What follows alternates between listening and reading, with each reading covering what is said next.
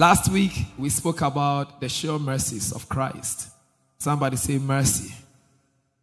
And we understood in so many words that mercy is not receiving something you deserve. It means that maybe you have done something wrong. You have committed an error. You made a bad choice when you were growing up. You did something that you deserve punishment.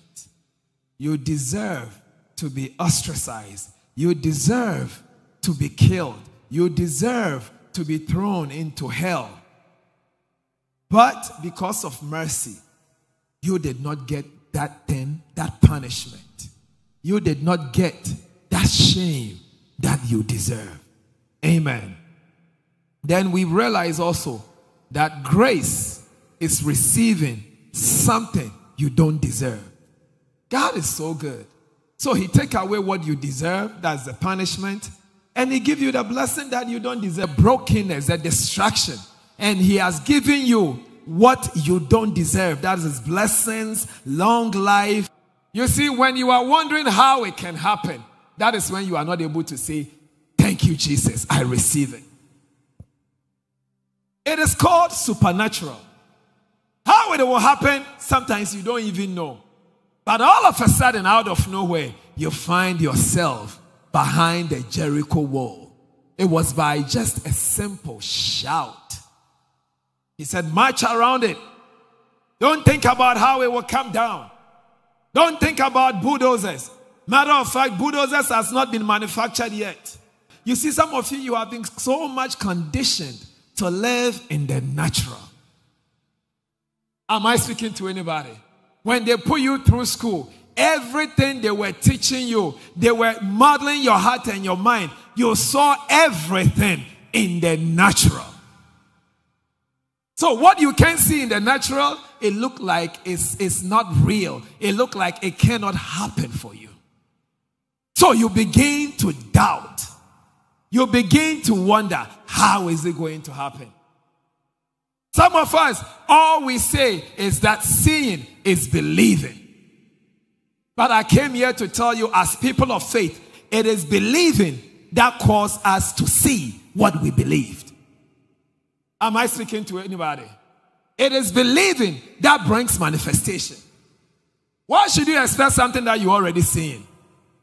It's already there. I see the chair already. I don't have to expect the chair. It's already there. But I expect that this place will be overflowing with souls because I am believing in the word that the Lord spoke before we even arrived here. I am believing in the word the Lord spoke before I was formed in my mother's womb. Before Moses was Moses, God was already calling him a deliverer. The man did not even know how to swing a sword. The man was running away. Still, God was telling the people, I am making you a deliverer that will come and transport you out of this place. So God is obviously seeing what you don't see. My God. You see, your eyes is limited. Am I speaking to anybody? Your vision is limited. Nobody in this place can see outside these walls right now. But even today, technology is making things that can see through the wall. The army can be 20 miles away, point a laser in your house and see you doing. They have a machine at the airport that see inside your belly. And you think your God cannot see what's ahead of you. Your confessions will bring everything to you. Hebrews 4:16. Let us then, with confidence, draw near to the throne of grace. Somebody say, with confidence. You see, some of us come to church well, the pastor told me I should come. That is why I'm coming. No, with confidence. Somebody say, I came with confidence. I came to approach the throne of grace that I may obtain mercy. I will receive mercy and find grace to help in time of need. How many of you need something? Oh, I need a lot. The cherubim with many hands and wings cannot even contain what I want. I want everything. I want it all. Hallelujah, somebody. John chapter 8, verse 1 to 11. Somebody say, Holy Spirit, speak to me. So the Bible says Jesus returned to the Mount of Olives. But early the next morning, he was back again at the temple. The crowd soon gathered, and he sat down to teach them. As he was speaking, watch. As he was speaking, the teachers of the religious law and the Pharisees brought a woman who had been caught in the act of adultery. They put her in front of the crowd. Watch this. Mercy is such an interesting thing. We just learned that mercy takes away what you deserve. So with the Pharisees, with the scribes, with the teachers of law, they did not have anything in their heart called mercy. Am I speaking to anybody? Sometimes a community that you live in, sometimes a family that you come from, sometimes the friends that you belong to, they don't have anything called mercy in their heart. They are always looking for the next person they can catch. The Bible said the woman was caught in adultery. It means that the woman did not go himself to say, this is what I did. But there were surely people looking for somebody that they can catch, somebody they can trap, somebody they can expose, somebody they can lay hand on and bury. The Bible says the devil's first job is to point accusing fingers. The devil is always accusing. He's always lying. He's always looking for the next person that he can blame. Are we together? So they said, we caught this woman in adultery. They put the woman in front of the crowd, meaning that they were ready to shame that woman. Today I came to announce to you, how many people are ready to expose your weakness? You know that it is something that you are struggling with. You yourself, you admit, and you are crying out. Even Paul said, my God, there is this thing with me that I don't want. Take it away from me. Even he was crying for mercy. And Jesus said, my grace will be sufficient. So everybody is struggling with something. Somebody say, I am struggling with something. We all have things that we are not proud of. We all have things that we want Jesus to take care of. Hallelujah. So they caught this woman and they brought her. They were pointing to her errors. They were pointing to the things that she has done. Already she herself feeling sorry for herself. Already she's not proud. Already she's going through emotional stress. She's going through trauma. She's going through shame. She's going through it all. To top it off, the whole crowd is against her. Imagine how she was feeling. Imagine what she was going through. Now they brought her and they were ready to humiliate her. They were ready to punish her. They had set their heart in motion with evil agendas so they can feel good about themselves. Am I speaking to anybody? There is a hand that is accusing you because that hand wants to feel good about himself. He wants to feel that, oh, I am the one, the most righteous one, and I am the only one doing the right thing. Accusing fingers. Humiliation. Evil agendas of the enemy. Somebody said their evil agenda will not work. So they said, teacher, this woman was caught in the act of adultery. The law of Moses say to stone her. You see, these people, they knew the law to stone somebody who has been caught in adultery. But it don't take only one person to commit adultery. It takes a man and a woman. Why did they leave the man home and brought the woman? alone disqualifies the judgment that they are pronouncing. It is only God who can give a righteous judgment. That is why God said, leave the judgment to me. Hallelujah, somebody. Hallelujah, somebody. The law of Moses says to stone her. What do you say? After they asked that question, they kept on. The Bible says in verse 6, they were trying to trap him into saying something they could use against him. You see, it is not only the woman that they are trying to punish. My God. They don't like Jesus. So they are using the woman as a sacrifice, as a meat on the altar. They are using the woman as a snare, as a trap, as a tool, so they can get to Jesus. There are times that you may not even be at fault. There are times that you may not even do what they are saying you did. But it's just because they are trying to recruit people to be a part of their evil agenda. They will accuse you wrongfully so they can use you to ensnare the next person they are trying to get to. The Bible said they wanted to trap Jesus. They were angry. They were mad at Jesus. They wanted to get rid of him. So now they have seen a woman caught in adultery and they are bringing the woman. So Jesus will either say, stone her or don't. Now when Jesus says stone her, it means that the woman is losing her life. But you know what was going to happen? It will mean that Jesus is breaking the law of the Romans. So then they can stand by the governors and accuse Jesus that he passed a judgment for somebody to be stoned. So they got him there. And when Jesus said don't stone her, it will mean that he has overlooked the law of Moses. And also they will call it blaspheming. And in the same breath, they will be able to accuse him. So whether Jesus say yes or no, he is guilty. My God, today may anybody who is standing against your life, anybody who is lifting a finger against you, anybody who is trying to get rid of you, anybody who is praying for your downfall, may the judgment of the Lord come upon that evil spirit.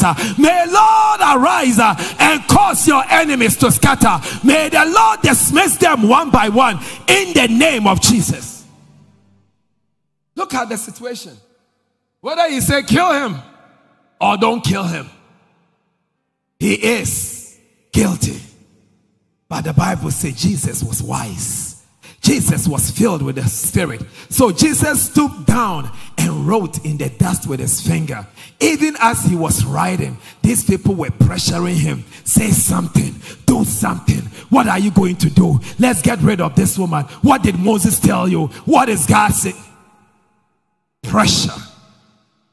There are people who have been pressured to fire you at work.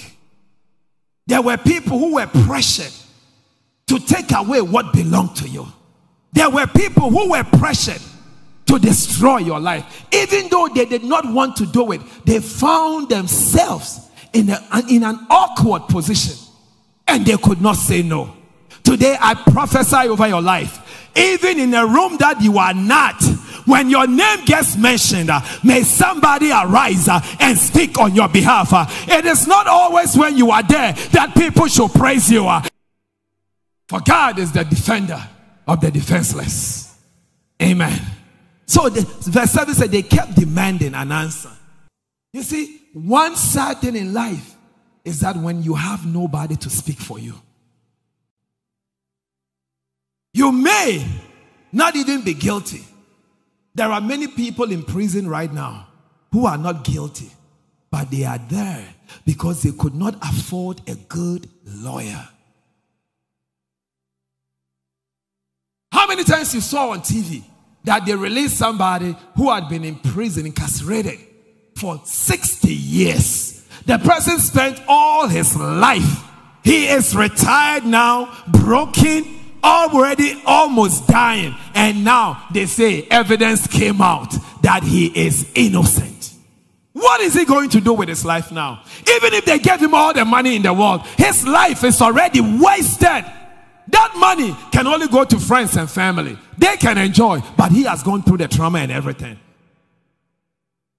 Just because he could not afford a good lawyer. We have people who can afford a lawyer today. They will burn down your house and still have a good lawyer to defend their case. And you will end up having to even pay them for burning your house. Evil agenda of the enemy. Evil practices of the system. Hallelujah, somebody. So Jesus stood and he said, all right, let the one who has never sinned throw the first stone. Ask your neighbor, where is your stone? And tell your neighbor, drop it. Tell your neighbor, drop that stone. Tell your neighbor, drop it. Your hand is heavy. Jesus was flawless in preserving both the Roman and the Jewish law, whilst uncovering the evil intentions of the hearts of the people who were accusing the woman. Hallelujah, somebody. So when he spoke to them and he said, let the one with no sin cast the first stone, then he went down again. The Bible says the accusers began to drop their stone one by one. Immediately they all realized that they have sinned. They all realize that life is not like how they see it. They all realize that they are guilty of the same thing they are standing on to kill somebody. So they dropped their stone and they began to leave one by one. They began to leave one by one. Now watch what happened. After they had all left, the woman was left alone with Jesus. I came here to announce to you, what your enemies don't know is that what they are doing will bring you to a direct encounter with Jesus. They were thinking that, they were having a field day. They were excited. They were happy. We got him. The Bible says, rejoice not, my enemies. When I fall, I shall rise again. Rejoice not over me, my enemies. Even when I fall, I will rise again. They were rejoicing. They said, we got this woman.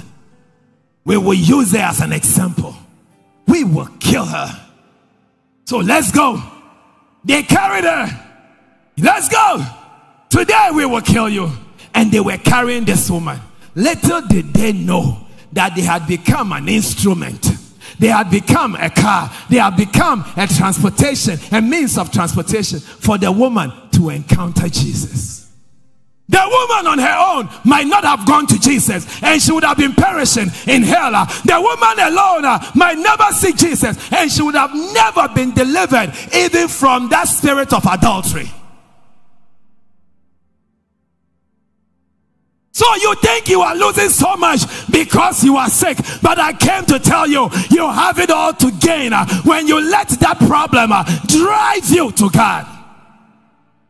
That's why Job said, though he slay me, though he slay me, I will trust in him. Though I am sick, I will trust in him. Though I am broke, I will trust in him. Though they are shaming me, I will trust in him. And what happened? The end result was beautiful. I came to announce to you that there is no sin that any one of you, all of us, even all our sins together, put together, that can overcome the mercies of God. Am I speaking to anybody? Sometimes you sit and you even want to pray and the devil is accusing you. Oh, God is not listening to you. God is not hearing you. Remember what you did last night. Remember what you said. Remember how you were angry. And the enemy accused you so much.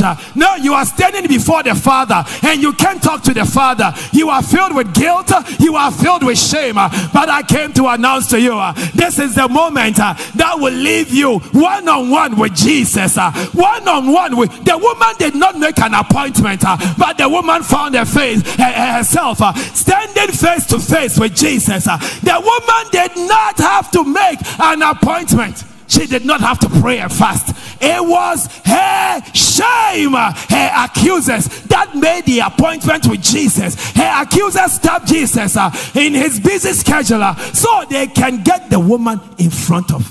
May my enemies send me to Jesus.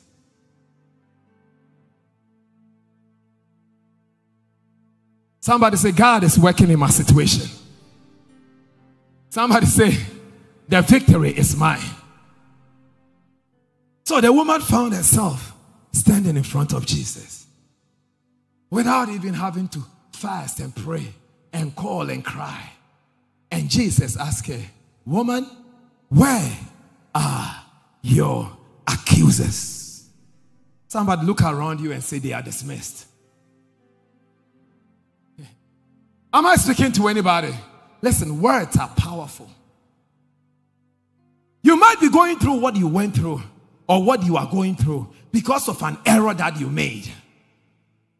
We all make wrong choices. Hallelujah, somebody. We all make bad decisions. Hallelujah, somebody. We all have made mistakes before. Who in this room has never made a mistake before? No. And sometimes the mistakes we made is biting us and taking a toll on our lives. Every time we want to rise, there go the enemy telling you of your past. These people brought the woman to Jesus talking about what she did a while ago or 10 minutes ago. But Jesus was looking at the woman in the now. That is the work of the enemy. They were thinking that when they bring this woman will be shamed. But Jesus dismissed the people and he said, I too do not condemn you. Somebody say, I have not been condemned. Remember, the Bible said the Son of Man came so he can redeem us, so he can reconcile us to God the Father, not to condemn us. Hallelujah, somebody. So today, if you are leaving this place and you think that you have been condemned, I came to acknowledge, I came to remind you, I came to bring your mind into remembrance that you have not been condemned, you have not been thrown out, you are standing before Jesus on this holy grounds, and no amount of sin you made, mistakes, errors you made yesterday can work against you today.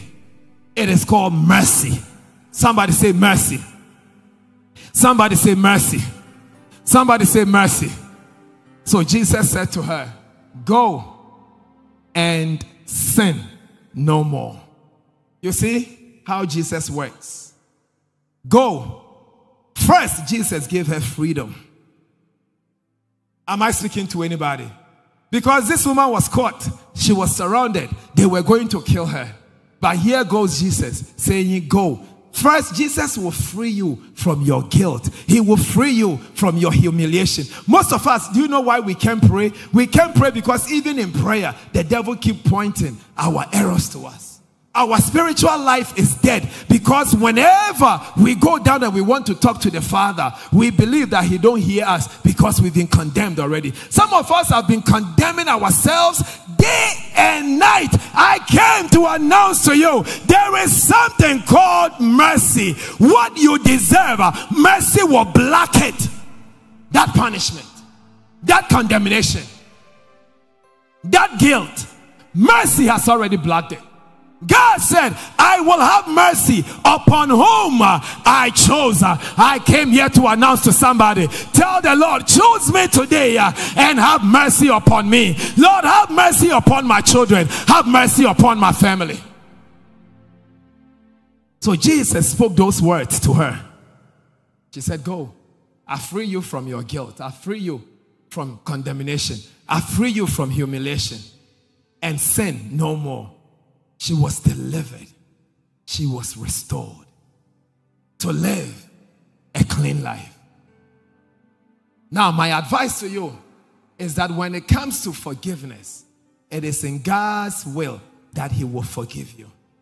But you must be accountable and responsible that from that moment, you will walk in righteousness and in holiness. Oftentimes, the greatest sinners are the greatest accusers. Am I speaking to anybody? The Pharisees, the teachers of the laws, they did not even know Jesus. So oftentimes, the greatest sinners are the greatest accusers. Amen. Number 2, God specializes in taking the worst and transforming them into his trophies of grace. Am I speaking to anybody? Even though you have been condemned by people, even though they said nothing good can come out of you because you were once a prostitute, because you made a bad marriage choice, because you fell, because something did not work for you, because you lost your job, because you fornicated, everybody is saying that your life is over. But I came here to announce to you, God specializes in taking that which the world has rejected, that which the world has cast a stone upon, and he turns them into trophies of grace. He makes them great. Somebody say, I am the apple of God's eyes. Somebody say, all things are working together for my good. Oh my God, my God, my God, my God. They were carrying this woman. They didn't know that she was becoming the eye of Jesus after everybody was gone. How be it that she had a private session with Jesus? The man, everybody is looking for his attention. The Bible says crowd were gathered even on that day. In that church service, everybody was dismissed. And I found myself alone with Jesus. Just alone, all by myself. I got all the attention I needed. I got to ask all the questions. Why my life is like this and why I need a change. And Jesus is telling me now that I am not condemned. How empowered you will feel after walking away from the presence of God. You will step in the face of the Pharisees and you will tell them, look at me now. Look at me. I am the one you accused yesterday. I am the one you were ready to kill. I am the one you were ready to destroy. Look at my life now. I am the one you said, can any good thing come out of that girl, that prostitute, that woman whose children are stolen? I am the one. Now look at me. The Bible says when the Lord turned the captivity of Zion, we shall be like them. That dream, someday it will not be long. Some of you will be pinching yourself, asking yourself, are you living in the real life? Because what the Lord is about to do for you, the trophy of grace, the way how he's about to lift you up, in spite of how many times you have fallen, in spite of how many times you have been shamed, when the Lord turn your captivity, when he turns it around, when he shake your foundation, when he scatter your enemies, oh, that is when you will see what the Lord was doing. They were setting a trap for you, but God was using that trap to trap them. Things are working for my good. My God, lift it up. He's intentional. Yeah. He's intentional. Come on, somebody worship. Hey, all things are working for my good. He's intentional. Wave your hands and worship. Wave your hands and worship. Wave your hands and worship. Sing, all things are working for my good. It's working for your good. It's a prophecy. Prophesy. Prophesy over your life. Prophesy over your life. Prophesy over your life. Prophesy over your life. Prophesy over your life. Prophesy. Leke brakata. Leke brakata. Mandalibo koshata la baba baba. In the name of Jesus. Number 3. Jesus was the only one among the church that day. Jesus was the only one who had not sinned among the congregation on that day. So he was the only one who had the right to cast a stone, but he was the one who did not exercise that right. Am I speaking to anybody? Everybody was exercising their right. They had stones in their hand and they all had sinned before. Jesus had never sinned, but he did not exercise that right to cast away the stone. Hallelujah. So today God will not shame you. Hallelujah. God will not condemn you. Hallelujah. God will not make your reproach work against you. Hallelujah. God will not leave you nor forsake you, because he is not exercising that right to destroy you. Am I speaking to anybody? Number 4, he said, go and sin no more. In Christ, there is forgiveness. In Christ, forgiveness is first, but in religion, it is reversed. Am I speaking to anybody? When you come to Jesus, he forgives before he even hears the matter. Why am I saying that? Is it biblical? Yes. He died for your sins whilst you were even yet a sinner. So he forgives you before he even hears the case.